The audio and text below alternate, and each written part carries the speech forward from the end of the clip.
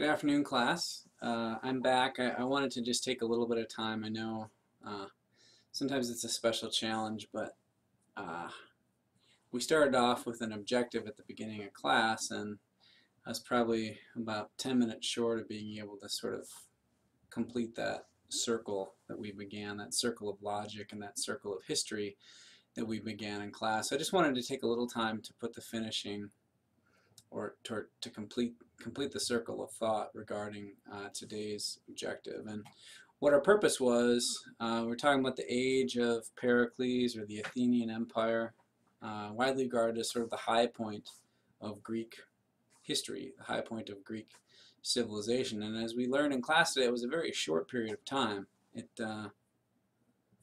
Things were fantastic in Athens, but it was for a rather short period of time. In fact, you could think of it a little bit. It's possible that when historians look back at the history of the United States, they might think of that 60 or 70-year period from the end of World War II and to roughly now to the Great Recession. Possible. It's possible that that could be sort of the high point of American civilization. I tend to be a little more optimistic than that, but history is an interesting thing. It's always changing, and just because past generations experienced prosperity, opportunity, and greatness doesn't always mean that later generations will experience that. But here we are, it's Greece, it's the mid-5th century BCE. We are becoming a little familiar with this guy known as Pericles. In class today we started by talking. Oh, interesting. Some of this stuff got shuffled around. Really interesting. Okay. But anyway, we started off by talking about, okay, this is going to really put me to the test. I'm not sure how these got scrambled, but we started off talking about the Persian War, the first Persian War from 499 to 79, and how that set the stage for the ultimate emergence of Athens as a leading power on the Greek mainland. We talked about the formation of the Delian League almost immediately after the Persian War, and how the formation of that league began for one purpose, and that purpose slowly over the following decades was twisted and bent a little bit in favor of serving the city-state of Athens, among other allied city-states. Then I don't know if I did it this way in this order, but I intended to do it in this order in class.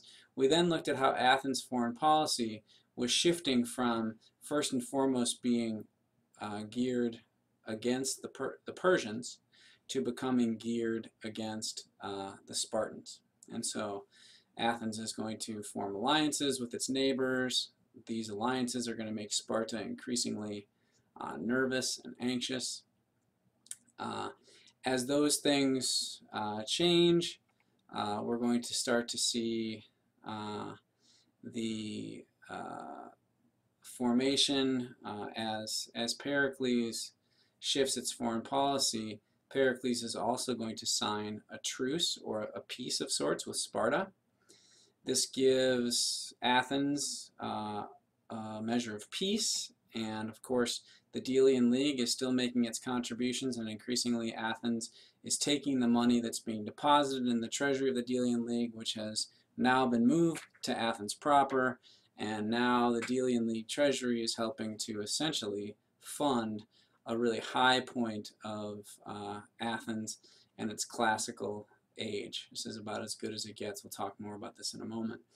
And Pericles, while Athens is experiencing its prosperity, Pericles takes this time to introduce reforms that make Athens truly democratic, and this is going to, in some ways, further contribute to the strength of the empire and the accomplishments that Athens is able to realize during its classical age. So, a little brief roundup there, and now you hopefully have a clear sense of what our objective is. And now I'm going to just address a couple issues that we didn't quite get to in class.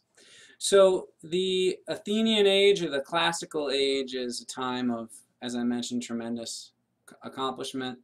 It's generally speaking funded by the Delian League, Athens had a accomplished economy, but for sure the supplemental income that Athens is taking from its, you could even describe it as a sort of bully relationship to its fellow Delian League members. Peacetime coupled with the funds flowing in serves Athens really well. This is a time, as you can tell here, incredible accomplishments culturally. It's the height of Greek tragedies and comedies. The playwrights like Aeschylus, Sophocles, Euripides, and Aristophanes are all going to be linked to this very accomplished, I should say, very productive time in the arts. Architecture, as I mentioned, the Acropolis will be rebuilt. Important buildings, sculptures, fixtures of Athens public life. The Agora, that public gathering space, will be refurbished. The assembly area just off of the Acropolis will be essentially refinished and take on its sort of glorious character. This is where Pericles will address most of his fellow Athenian citizens. And then finally, this is also the time of Greek philosophy. And we're going to be talking more about Socrates and to a lesser degree Plato and Aristotle tomorrow in class. You will be reading about Plato, or I should say you'll be reading Socrates in Plato's Republic, the excerpt from Plato's Republic for tomorrow. So this is the height, this is the time of Greek strength, I should say Athenian strength, and it is soon to go away. Okay, the Second Peloponnesian War. So as Athens is experiencing this tremendous success, its cultural flowering, its economic strength, it's also trading quite a bit. Its merchant marine is strong, continues to have its strong navy, which has only taken small sacrifices in places like Egypt and other small skirmishes, naval battles throughout the Aegean and Mediterranean Sea. But Sparta is nervous, and rightfully so, because Athens' strength appears to be occurring at Sparta's expense. So Sparta revisits the peace, that 30-year peace treaty that Pericles had signed in the mid-5th century BCE. And as Sparta does this, it places Athens and Sparta increasingly on a path toward military conflict. This will bring us to the Second Peloponnesian War, which lasts from roughly 431 BCE to 404 BCE.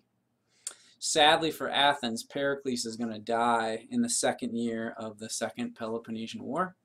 He dies of plague, which was a real source of problem throughout Greece, but particularly for Athens.